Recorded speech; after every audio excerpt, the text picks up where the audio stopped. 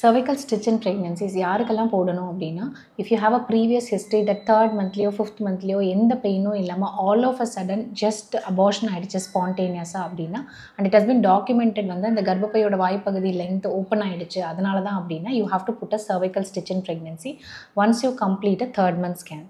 Sometimes வந்து திரும்ப வந்து வெஜைனலாக cervical stitch போட்டாலும் திரும்ப அதை மீறி ஓப்பன் ஆகுது அப்படின்னா வந்து between pregnancies abdominal வந்து stitch போடணும். Or else in the pregnancy itself abdominal stitches can be done. So it's not mandatory for all, only with those histories it is mandatory. What is normal cervical length அப்படின்னா 2.5 centimeterக்கு மேலே இருக்கணும். Suppose சில precious pregnancies like conceived by IVF 4th time 5th time or once, or else like elderly, any other complications where like எந்த ஒரு எரர்ஸும் நடக்கக்கூடாதுன்றப்ப you can monitor the cervical length from 13 weeks to 26 weeks every 2 weeks once. cervical length வந்து more than 2.5 cm தான் இருக்குது அப்படின்னா there is no requirement for a stitch. Second thing, ஒருவேளை வந்து 3.5 இருக்குது but கிராஜுவலாக நெக்ஸ்ட் விசிட் பார்க்குறப்ப 3, அடுத்த விசிட் பார்க்குறப்ப 2.8, அப்புறம் 2.5ன்னு குறையுது between these weeks அப்படின்னா then it is getting shortened.